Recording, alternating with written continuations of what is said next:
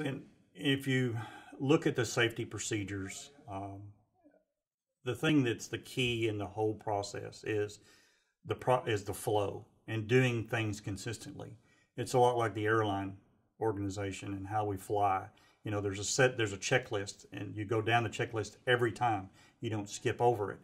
Well, if you apply the same principles to drug preparation and administration in the OR, where you always scan, if you will, whether it be a syringe, a vial, or a bag, then you authenticate right drug, right concentration, right time, as opposed to just arbitrarily picking up things and assuming they're in the right place in your cart or they're in the right place in the work area.